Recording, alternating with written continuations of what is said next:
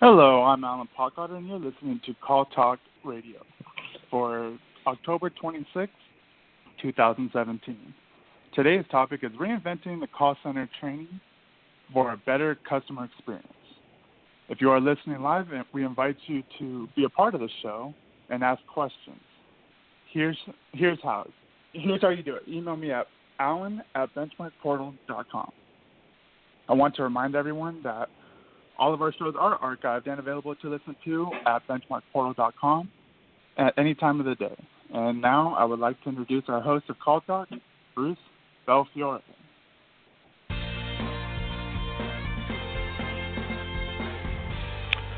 Okay, thank you, Alan, and welcome back to Call Talk, everyone. We have all heard the expression, keep doing what you've always done, and you will get what you've always gotten. And this is certainly true of contact center training, which is a key ingredient to a well-run operation. We all know just how central, really, good training is to a well-run call center, which we all would like to have.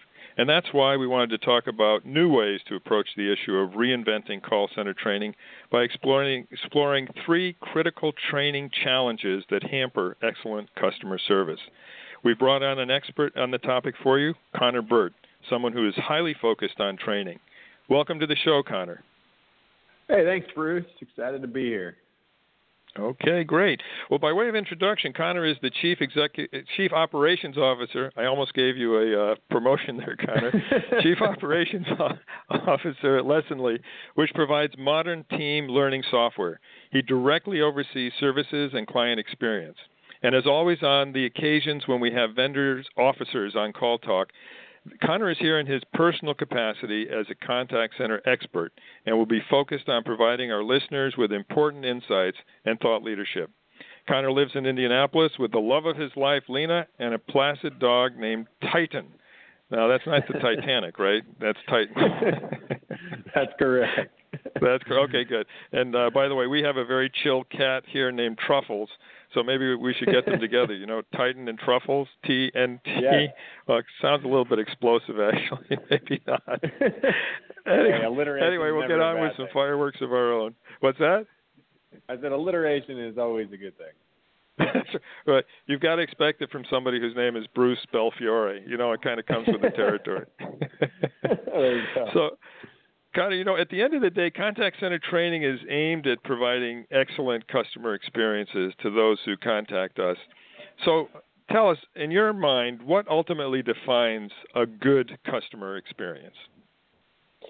Yeah, it's funny, Bruce. I've kind of gone back and forth on this one over the years. I think, you know, my old me would have said that great customer experience is one that delights the customer.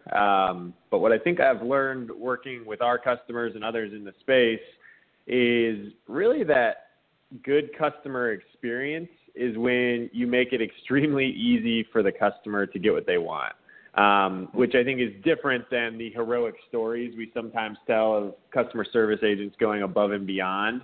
But at the end of the day, I think really what it boils down to is how do we make it as easy as possible for somebody calling us or emailing us or, you know, interacting on live chat to ultimately remove all the obstacles we can so that they can ultimately get the answer they want and predict the next issue they might have so that they ultimately don't have to call in again. We're getting their issue resolved quickly, and then they're off on their merry way. Interesting. Okay, so we're sort of moving from a net promoter score type of thing, you know, where you have such a great, wonderful, mind-blowing customer experience to, you know, what is embodied in the customer effort score, which is more, how do you make it easy for me to get the thing done that I need to get done? And so that's a great. Go ahead. No, I think you nailed it, and I think they're actually correlated is what we've seen. You know, when you do focus, as you said, really on the customer effort score, at the end of the day, that probably is going to make someone more likely to give you high NPS or CSAT scores or whatever the measure is you might be using. I do think they're correlated, but I think focusing on the customer effort score is probably where we've seen the best customer support teams and call centers focus as of late. Okay, interesting. So the old me was more net promoter. The new me is more customer effort. And, it's interesting. There's a lot of debate that goes on, and the statisticians have a field day with this stuff. And we're kind of nerdy, as you know, at Wonky here at BenchmarkPortal. So we get into this sort of thing. And at the end of the day, if you look at customer satisfaction, you look at net promoter, you look at customer effort, actually tying any one of those in a statistical fashion on a consistent basis to customer loyalty and repurchase is a very difficult thing to do. And so it comes down to, what do we feel as managers is the best way to sort of point our people and put our efforts in to try to get things done. Tell me, too, about the three challenges that prevent call centers from delivering the experience that you're talking about, and why. I'll try to keep it brief. I think there's a lot of things. I think it starts, Bruce, with, you mentioned it at the beginning of the show. A lot of call center leaders do believe that training is an important thing. I would say the first problem is not giving training the level of attention that it deserves in the midst of all the other things the call center leader is thinking about around hiring, around turnover, around process, around changes, around market shifts. All of those things make it really hard to kind of bump training up in the queue, and it's easy to get pushed down. So I'd say the first kind of most interesting thing that we find is call centers not necessarily giving the weight to training that it deserves. When they do, I think we typically see three kind of trends, if you will, that stop call centers from delivering that experience we were talking about. I think the first is really around accessibility of the training you're providing. So the old way of doing training for most call centers typically tends to be, something like this, where I've got X number of agents, I've got to update them on something new, or I've got to train them on something new. So I'm going to take them off the floor, out of their cubes, pull them into a conference room, maybe 20 at a time, and then I'm going to kind of lecture them on the latest change, process update, customer objection that we keep getting. And I think what we talk a lot about here at Lessonly is there's definitely a need for that, but we think about the correlation between, or the difference between, rather, access and mastery. So when we think about access, we know that most of the time, 70% of what you learn gets lost within 30 days, regardless of how you teach them on something. So without practical follow-up and repeated retrieval of the training, we think it's really hard to change behavior of an individual. And so the first kind of pillar we think about is, are you making your training accessible to come back to, whether that's a knowledge base, an LMS, or any other sort of technology? Can the rep, as they're in between calls or as they're going about their day, go revisit that training that you just put them through? I think is number one mistake we see. Number two is we don't employ... Well, can we just stop there for a second? Because that's a really good point. I mean, I think each of us, just as managers, as individuals, whatever it happens to be, things that we're involved in both at work and outside of work, oftentimes find ourselves grasping for some piece of knowledge that we know we need, but which we don't have. And, how can we get that easily? What's the best way to pick that up? And what you're saying is that managers need to move beyond a mindset in which they see training as something that is delivered, say, in a classroom or something, to something that is not only delivered perhaps in the classroom, but also made available to people on an ongoing basis, presumably electronically. Would that be a fair statement? Okay. That's absolutely right. Okay, good. So in other words, it's not just the training; it's also the putting things at people's fingertips so that they can retrieve what they've learned. Okay, great. Yeah, please go on to number two. Yeah, you bet. So number two, I think, boils down to, first, most organizations' view of training. So one thing I would say, Bruce, is we look at most teams we work with, and we start working with them, they think of training as specifically just onboarding. So there's kind of this idea that we've got to get people up and running fast, which absolutely is crucial, especially in a dynamic environment where you're dealing with turnover or you're dealing with growth. But what we find is training cannot stop after the first 2 weeks of onboarding. Just because we kind of had them, we jammed a bunch of information into their heads out of the gates, we oftentimes kind of give ourselves a pat on the back and say, all right, they're trained, they're ready to go. But we think that the second most important thing to solve some of this is making sure training is ongoing. It's quick to react to what's going on in the call center. So as you're evolving new tactics, new processes, new products, new services, at the end of the day, you need to be agile enough to really provide training on a weekly basis, not just thinking of it as an onboarding exercise, because even your most tenured agents or tenured call center reps, there's always new things they need to be knowing. So I think the second biggest mistake really boils down to quickly evolving the tactics that you see and pushing out new training, often going back to the first one that is accessible. It can be self-guided. They can do it between calls in 10 minutes. It isn't big, long efforts, right? It's quick, short, micro, but it ultimately is moving at the speed in which your call center needs to go. Mm-hmm. And sort of that combination of doing and thinking and learning sort of comes together at that point. I think I used to be a swim instructor, and there were some students who were just fantastic at doing a Australian crawl or freestyle, whatever you want to call it, on the side of the pool, with no water around them. Then you put them into the water, and it was a whole different bag of beans. And I think that's an apt description of what oftentimes happens with people in training in call centers, is that they will get an idea of what is expected of them, but they won't really know what it feels like, in the water until they're thrown in the water and have to do that. And so it's at those points in time that you still need the instructor or some sort of instruction, resource that's available at the side of the pool or, on your desktop or whatever it happens to be able to give you those pieces of information that you need to really put the stroke together and deliver.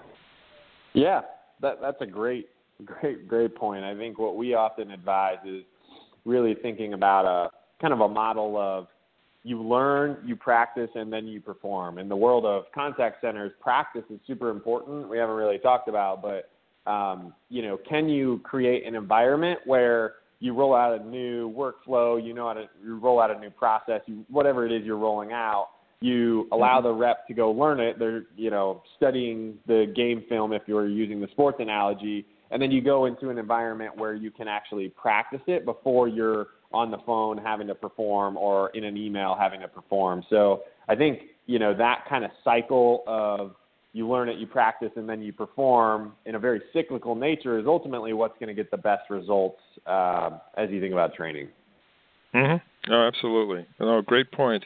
And what about speed of information? Talk to us about speed of information, because obviously the speed with which things are available has an impact on a lot of things, including the mind of the agent, the satisfaction of the customer, that sort of thing. Could you talk about that a little bit?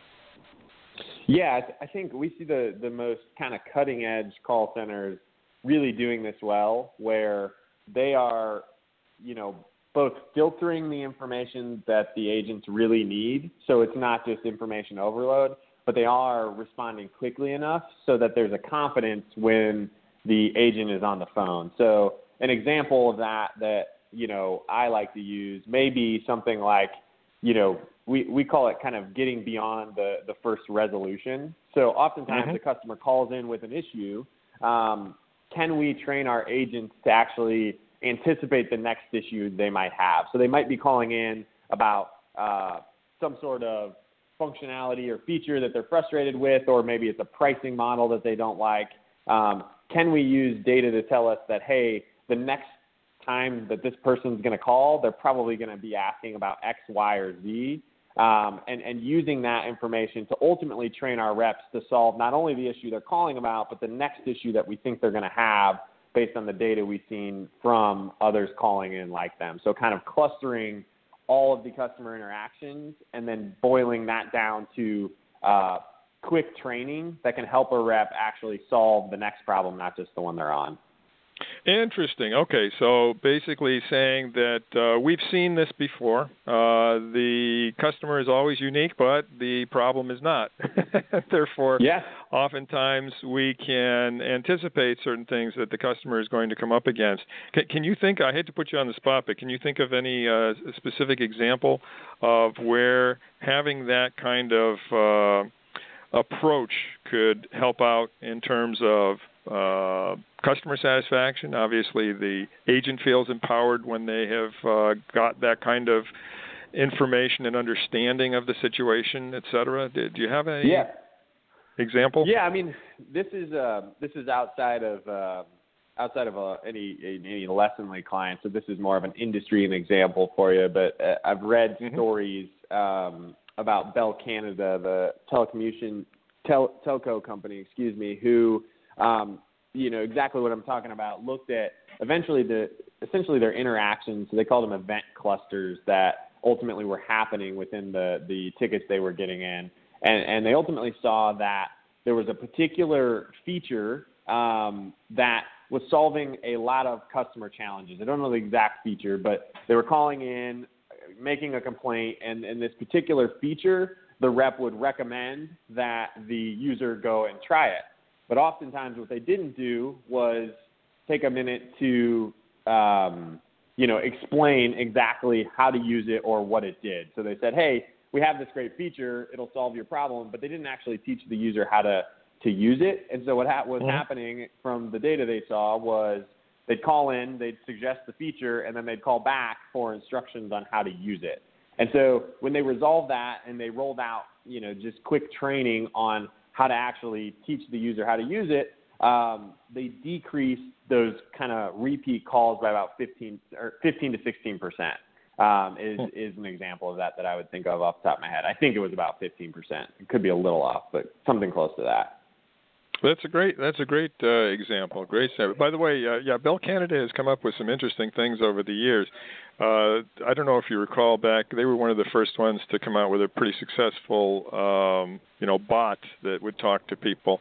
And the story is told of Emily, who was the name of the bot, and who was given a background, and she came from either Nova Scotia or New Brunswick, and went to Montreal, and she went to spent a semester in Paris. I mean, they gave her this whole persona.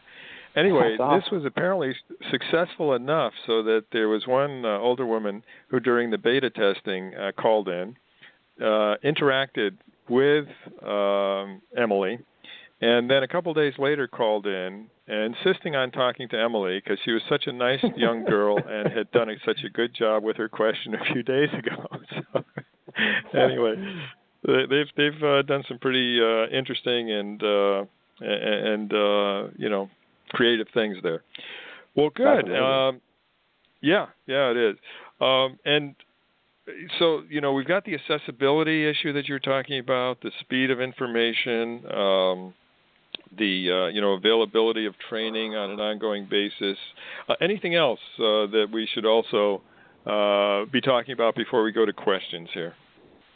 Yeah, I'd say the last thing, Bruce, that we always recommend, no matter how you do it, I mean, it probably goes along with most things in a call center, but what you don't measure, you can't improve. So we think a lot about what types of data are you getting from your training regimen. If you think about that life cycle of learn, practice, perform, as a call center, what are you tracking along those milestones to help you understand, is my training actually getting the results that I want? So it goes beyond just are our call center reps completing the training that we've required. I think that's maybe a level you could look at, but more so, what areas of the training are we not comprehending? What areas of the training do we find that our call center reps continue to go back and revisit? What areas of practice, if we're asking them to practice, are they struggling with or excelling at? because all of that ultimately will help you build a better program over time as you think about the next rep that comes into the business, or if you think about the next training campaign that you need to run. All of that data ultimately helps you understand, am I doing the right things and is it actually getting me results? Good points. Good points. Okay, well, I know we have some questions here, so I'd like to turn things over to Alan to give you the first question. Alan? Hi, yeah, we have a couple questions here. This question is from Henry. We haven't gone down this path yet. What are the first steps in moving towards the model you talk about? Yeah, that's a good question from Henry. I think our suggestion always would be essentially we call it a learning action plan, but essentially think about before you really start down any of this, it really is advantageous to think about a couple of things. So first is your onboarding path. Do you have that well documented? Do you really understand the things that an agent needs to know in order to perform, in a short amount of time so that they can get productive for you? The second part is really looking at your model customer support agents. So who are the best in your support group? And what are the kind of attributes, characteristics, knowledge? What do they have? And kind of use that as a model for what you want to drive all the other training towards. So what are the skills they have? What processes are they really good at following? What are the kind of knowledge areas that they're super strong at? And when you start to really map out both onboarding and ongoing areas that you need to be developing, then you can start to tick off, here's the things and the trainings that I need to go really focus on and build that are actually going to move the needle. I think the mistake we see a lot of people making is diving into technology, diving into action before they really start with a good plan. So I would suggest kind of that, we call it a learning action plan before you dive into anything else.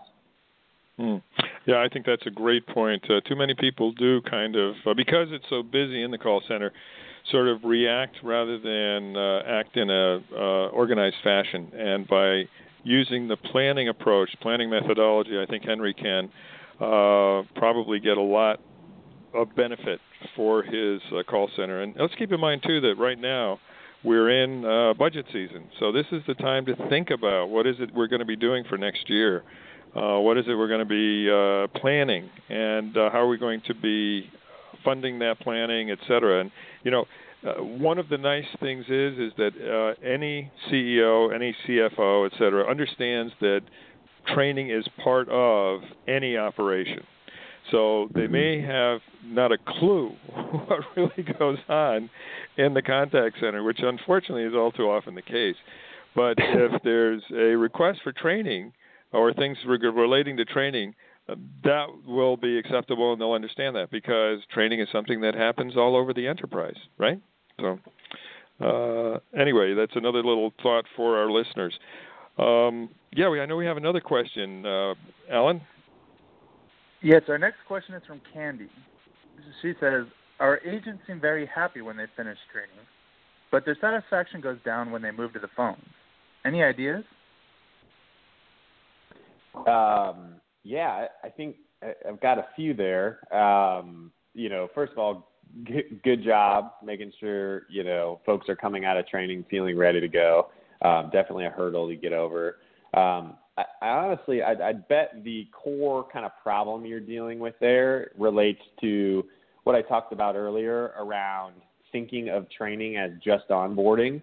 So if you get into a cadence, we see some of our best kind of customers and partners in the industry, a cadence where after that initial onboarding, they're getting weekly lessons or trainings delivered to them, ultimately makes them continue to feel, confident on the phones, continue to feel like you're investing in them. So I guess without knowing a whole lot, I would say look at your ongoing training regimen and what does it include would be the first suggestion.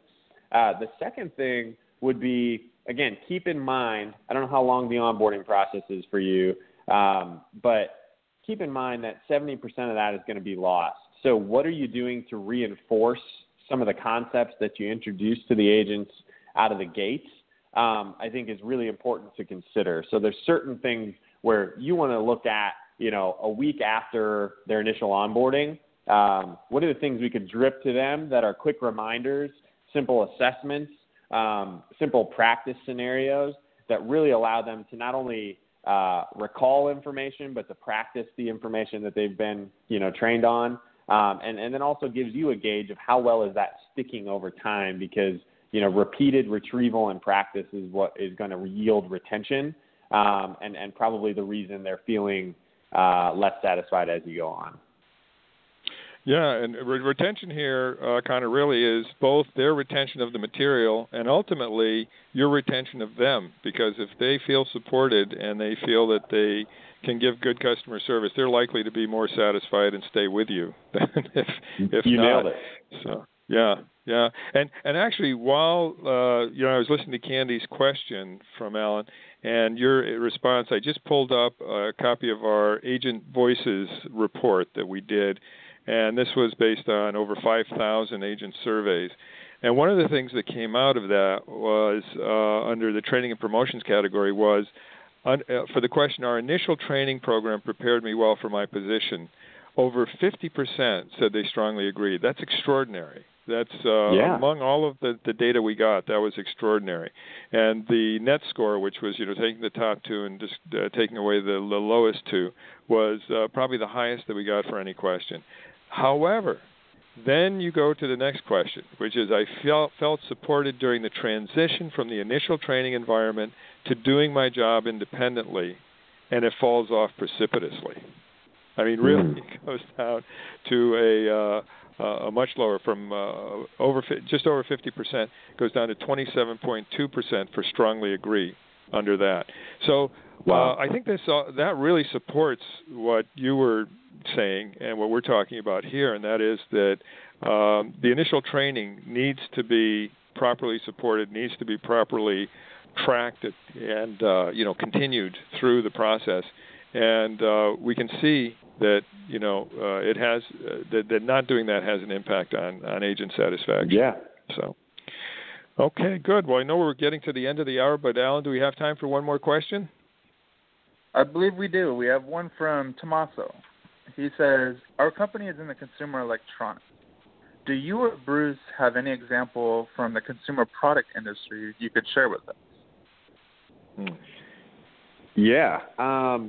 I can start, Bruce. You can pile on to this one. I would say, without naming names, we work with a large telecommunications company in the, kind of has a bunch of call centers supporting cell phone devices, and has retail stores that also support those. And I think, actually it relates to Candy's question. The biggest thing that they've done is they've built a cadence really of, they've got about 6,500 folks across their call center and their retail stores. And what they're really pushing to the stores literally every week is a 10-minute lesson on the latest thing they need to know. So that can be a process change. That can be a new device that's coming out, a new product that's being released. It can be a new promotion, a new bundling.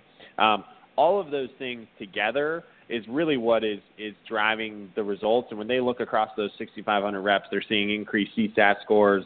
They're seeing folks say, hey, the culture and the investment you're making in me as an agent is really appreciated. So I think, honestly, it really boils down to that cadence and delivery format of the ongoing training that they're providing. In an old world, it was very drab. It was pull them off the floor and pull them in a classroom. In the new world, it is a 10-minute lesson they can go do on their own, and then they can interact with their manager about questions they have. And I think that shift has made a big impact for them, is one example that comes to mind.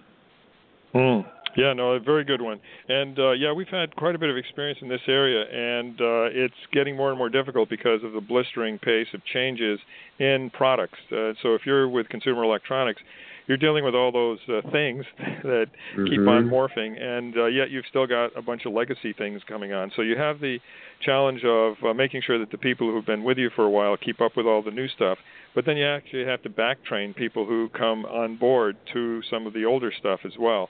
and having proper routing, workforce management, all that kind of thing, workforce optimization, so that you get those questions answered, Tommaso, on a proper basis is definitely a challenge, but something that can be done through a number of things. One is making sure that you have a really good connection and cooperation between your product people and your training people and your supervisors, and making sure that, in fact, the supervisors are kept up to date as well as the agents. The agents will start losing respect for supervisors who don't know their stuff and who they can't actually, count on for some help.